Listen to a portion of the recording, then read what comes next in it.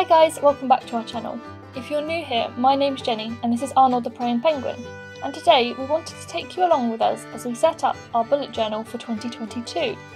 We use this bullet journal for planning, for setting goals, for tracking all kinds of things, and we also use it to help us grow in our faith through Bible study and prayer, for example. This journal I'm using is the Dingbats A5 dotted notebook. I've used these for the last few years, and this year I have the brown bear one, which is adorable. This journal and all the pens and resources I use will be linked down in the description. So let's get started with our first spread, which we do every year instead of a cover page really, because I'm not artistic enough for that, but this is a 2022 in colour spread, where we can track our moods for each day of the year. 2021 was the first year that I've really kept this up for the whole year, so I wanted to do that again for this year. So I've created the 2022 heading and a grid with 31 days down the side and space for the 12 months of the year. Then I have a key for the different moods I can choose from.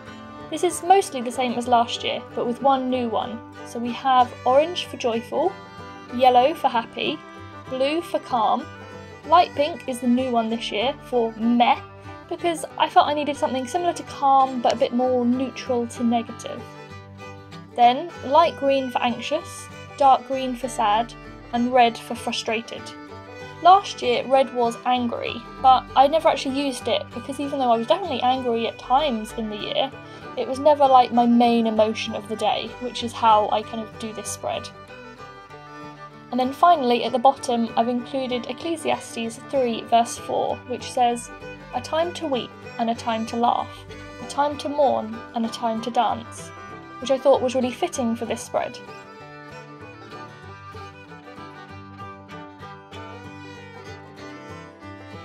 Here you can see what this spread looks like when it's used. I know it says 2020, but if you watched last year's setup you might remember that I was terrible at writing 2021, so this is actually 2021's.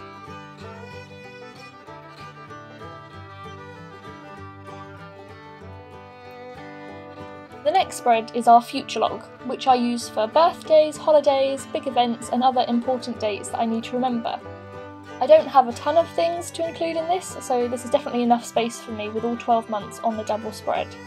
I use these different colours to differentiate the seasons, so blue for winter, green for spring, orange for summer, although I did think this was going to be a bit more yellow than orange, but hey, and then red for autumn.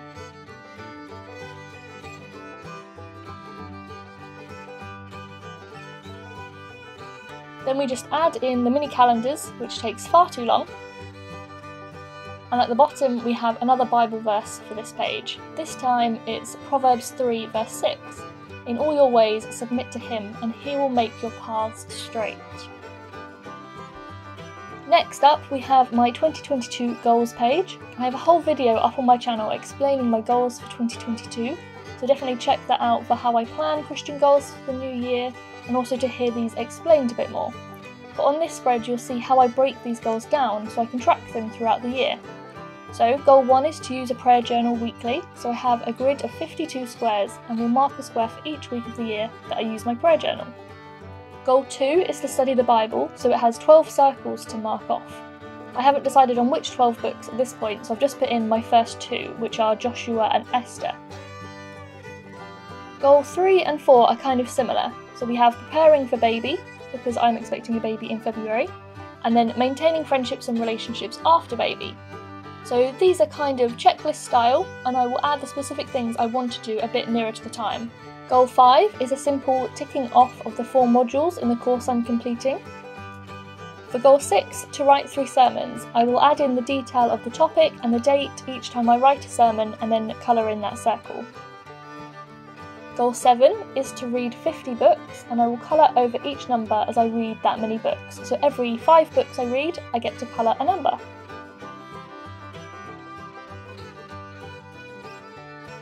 Goal 8, I will colour in a circle for the blogs that I post each month. Goal 9 is similar to the books goal, but for subscribers here on YouTube. So every 50 subscribers I get to colour a number, which is really fun. So do hit subscribe if you're interested in seeing more videos from me and Arnold. Goal 10, again here I just colour in a circle for each of the 10 modules in the BSL course. And then goal 11 is to start running and orienteering again after having a baby. So I've broken this down into go running, go orienteering, my first park run, and then 4 different times to reach at a park run. So I've got sub 42 minutes, sub 40 minutes, sub 38 minutes, and sub 36 minutes. Because I never said I was fast, I just want to start going again. This next spread is for another goal that I mentioned in my goals video, and it's my 22 in 2022 challenge, which this year will basically be fun things that I want to do with my baby before the end of the year. So both while I'm on maternity leave and when I go back to work as well. And this will be fun things like go to a farm, go to a toddler group, go to the beach. Just fun things that I want to do and can check off throughout the year. So we just have the title and then 22 boxes drawn out. I haven't filled in the different activities yet because I'm still planning them, and I'll probably do a whole blog post for that at some point if you would like to see those.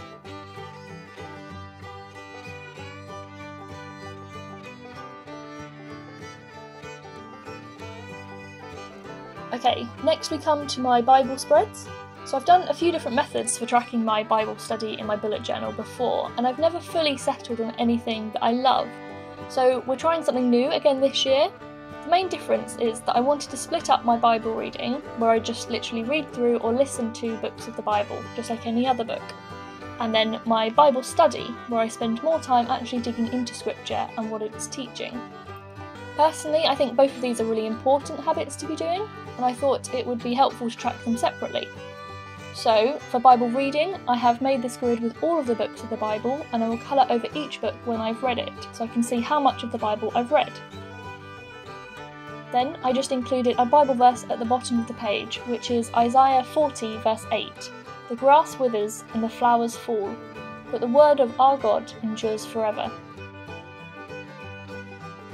Then, over on the Bible study page, rather than plotting out every book in the Bible, which I know I won't be able to study the entire Bible in depth in 1 year, I'm just going to be plotting out the books as I study them. So if you saw my goals video, you'll know that I'm aiming to study 12 books of the Bible, and I have now planned the first 2 that I want to get to, which are Joshua and Esther. So for each of them, I've written the name of the book and then drawn out a small grid so I can tick off each chapter of that book as I study it to see my progress. Obviously I haven't used this setup yet, but I'm really liking this concept and I'm looking forward to tracking my Bible reading and study in this way this year. Over the page we come to our prayer requests spread. So this is where I keep a record of the things that I'm praying for throughout the year. It helps me to see what I've been praying for throughout that year and see how God has been answering those prayers too. So this year I've split it into 8 different boxes. So we have 1 for me, 1 for my husband, 1 for my child, and then we have 5 for the categories of family, friends, community, which includes church community, work colleagues and other things happening in the local area too, and then country and world. So throughout the year I'll just bullet point my prayer requests under these headings and come back to this page to guide me in my prayers.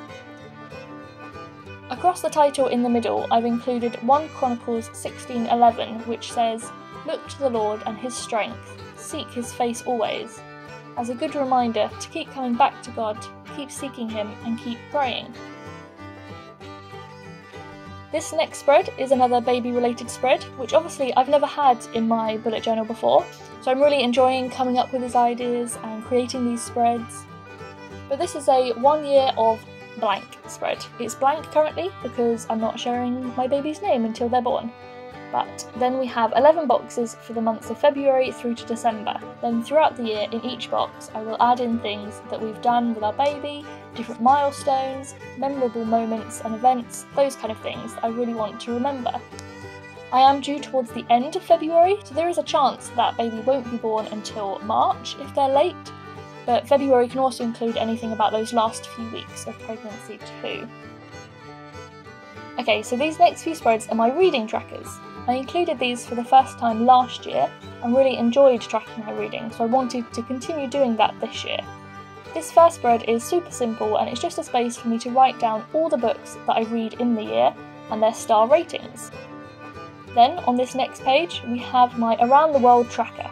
So this is a way for me to track both where in the world the authors I am reading are from and where in the world the books are set, to see what parts of the world I'm missing and maybe need to find some books from those places.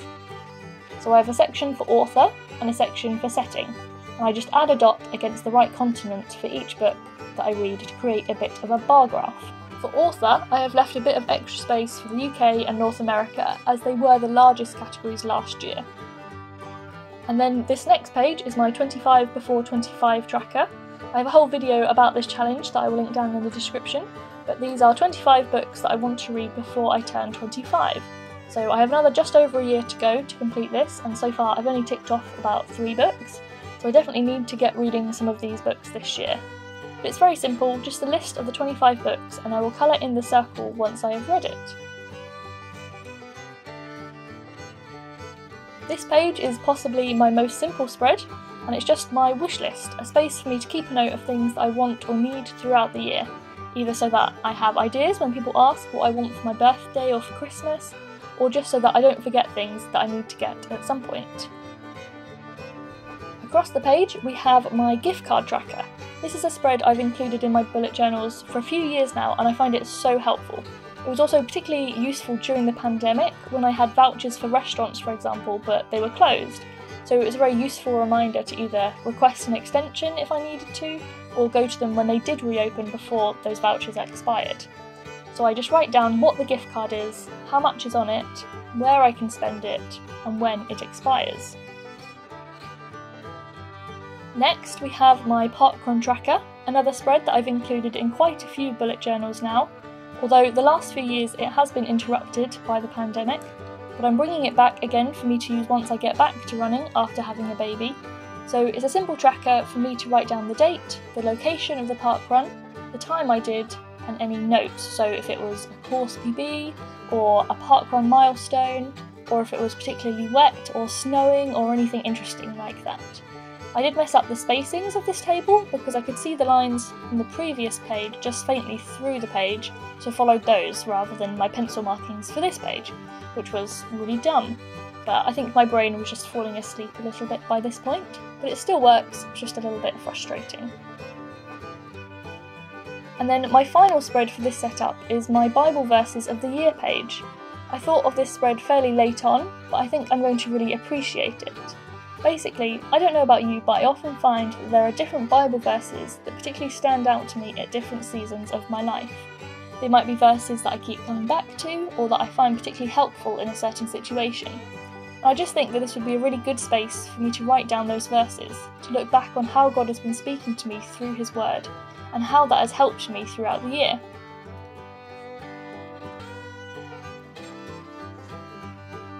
So that is my whole setup for this year.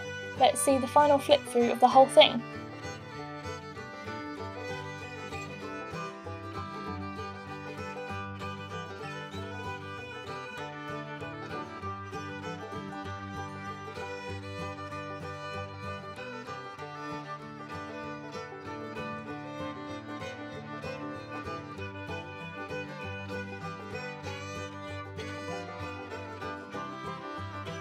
I'm really happy with all of these spreads, and I'm really looking forward to using them in 2022.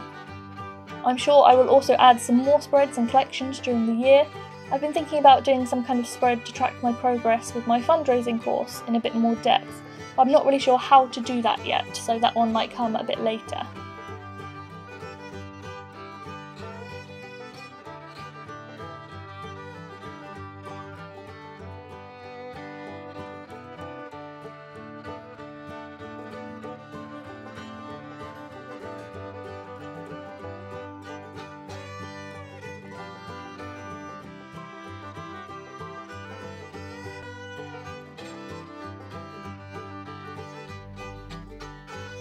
But we really hope you've enjoyed this video and maybe got some ideas for setting up your own Christian bullet journal. Do let us know down in the comments what are your favourite spreads from this setup, or what spread ideas do you have for your bullet journal, because I always love hearing other people's spread ideas. If you enjoyed this video, please do give it a big thumbs up and subscribe to see more videos from me and Arnold. But for now, I hope you have a wonderful new year, and we will see you again on Saturday for our very first video of 2022. Bye!